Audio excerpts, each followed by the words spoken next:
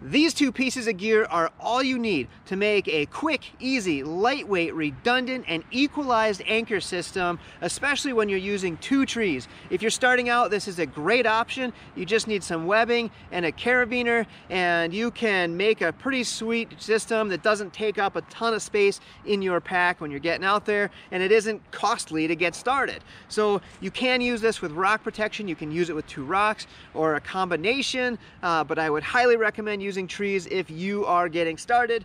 So let's get into it. If you're new to Adventures in Reach, I do a bunch of videos about rappelling and knots, sunfish sailing, orienteering, and then a whole host of other random adventures to keep you inspired and to give you some tips to get you out there safely having fun. So let me know what you're into and let's get into this video. After I decide where I'm going over the edge, I come back and I look for a couple nice trees. So this red pine and then the one further behind me are both pretty good size, and they look like healthy crowns and roots, and I'm gonna rely on these. For the next thing, I undo my webbing and I wrap it all the way around both trees.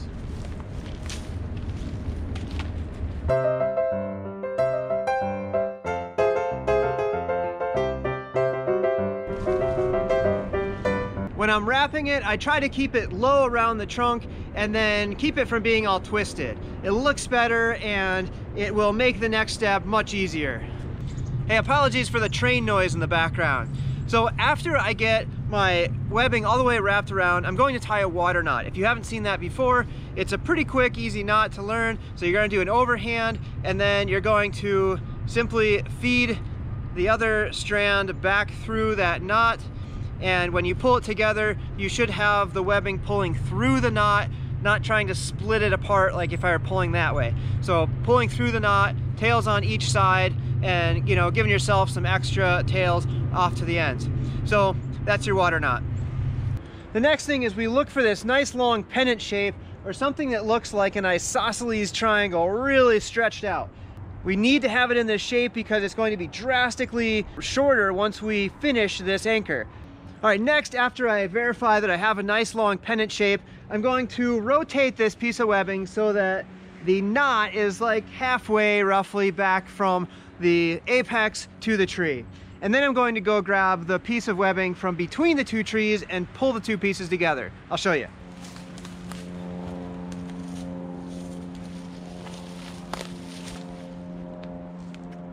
All right, so the next thing, you're going to take and aim this apex of the anchor system at the spot you're going to go over the cliff. Now, once I do that, I'm going to pinch it off, pull back so that I have 4 different strands here. I'm going to treat that all as one, holding it together, and I'm going to tie an overhand knot with those 4 strands. So now I'm going to have these 2 loops here, and this is going to give me my redundancy. So this is going to isolate that tree and that tree by tying this knot. So if this tree fell over, or if this piece of webbing broke, this would be isolated at the knot and the other tree would still hold. So then I'm going to take my carabiner, clip it into here, and clip my rope in. And now I'm good to set up my harness and belay device and get ready to go off the cliff. So to give you the close-up here, you've got your knot. I'm using a figure 8 on a bite. Your carabiner, this is an auto-locking. Then this overhand on a bite with these 4 strands. And then you've got your V going back to your 2 trees there. So now you've got this redundancy. You've got it equalized if it's pointing in the direction you want to go. You have a ton of strength here because one of these strands of webbing is rated to about 4,000 pounds. So 2, you're at 8,000. So you have 8,000 per tree.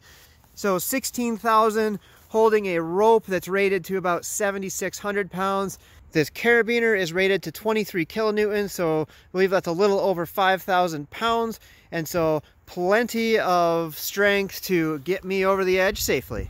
Get hooked in, grab your Prusiks, tie your knot in the end of the rope, chuck it over the edge, and away you go.